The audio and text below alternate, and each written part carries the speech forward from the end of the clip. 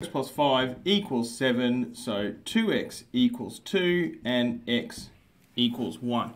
So I've been making these Lightboard videos for a long time now, and I keep getting asked about them. How do you make them? How much does it cost to make them? Are you writing backwards? All sorts of things. So just yesterday I got finished making a fourth Lightboard Studio, one in my own house. So I thought I'd really quickly show you how it's done, how to set it up, how much it costs to set up, things like that, so you can maybe make one for yourself. Let's get started. So first up, I'm writing on a piece of glass. I'm going to show you all of this in a second. First up, I'm writing on a piece of glass. It's a special kind of glass that I bought from a special kind of place.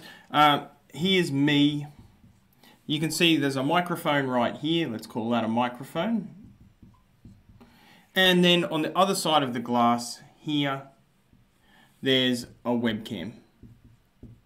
Now off to the side within reach, I have a computer. So that's essentially the setup, but you're going to see that there's a lot more tricks at play here to make it all work. Alright, you can see also, I'm not an artist, sorry about that. So this is the full Lightboard Studio. Now as I go around, I'll show you things and I'll also put descriptions of what I'm looking at on the screen. So we have our webcam here. You can see this webcam, I've put duct tape here and here. That's because blue lights appear there, which cause reflections, so we get rid of that. We got a cheapo tripod. We come around to the Lightboard itself. Okay, let's come around to the Lightboard. First I'll talk about the microphone. We've got a little microphone here, USB condenser microphone. We have the Lightboard itself, which I bought from a company. And you can see the Lightboard is just a piece of glass in a frame. It has two additional features that make it a Lightboard. One of those is this little plug here. Okay, so I'm going to pull the plug out. Watch what happens to the writing when I pull the plug out. It becomes very dim, harder to see. Put the plug back in, and we get that nice glow going on.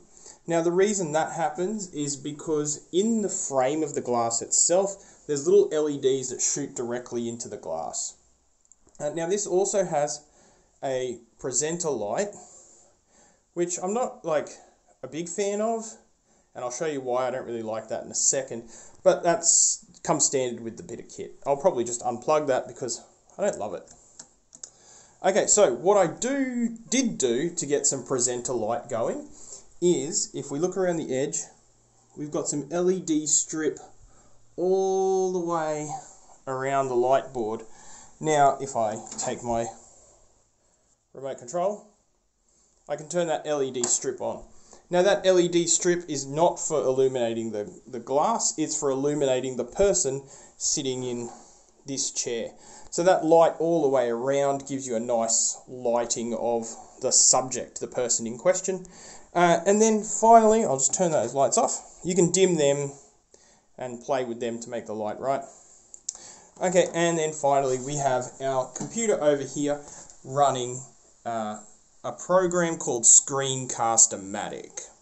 Now the setup you just saw would work if this was nighttime, and if this was a completely dark room, this would work.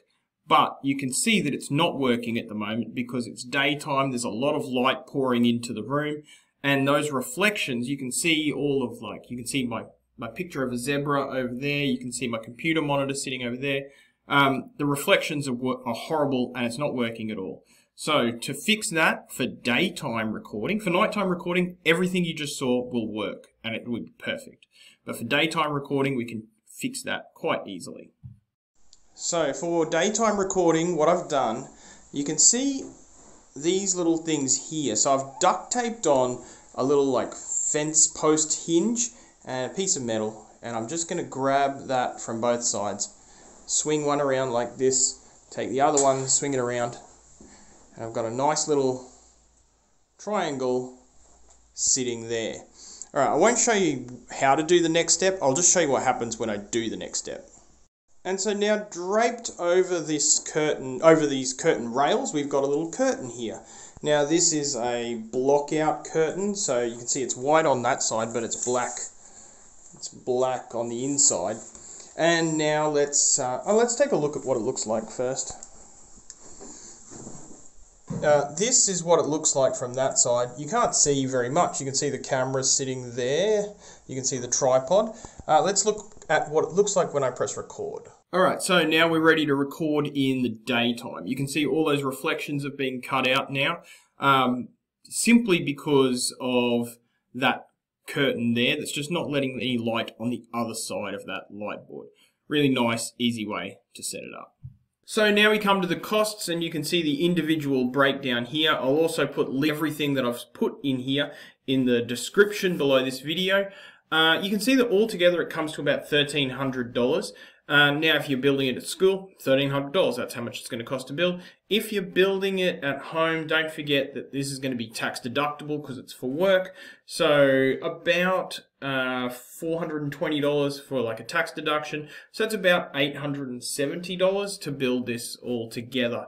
I highly recommend it. Obviously, I've gone ahead and built one because I really enjoy teaching in this way, whether that's making videos or if you're going into online learning, lockdown learning, then teaching in this way on Microsoft Teams or Zoom or whatever you use is also really, really nice as well.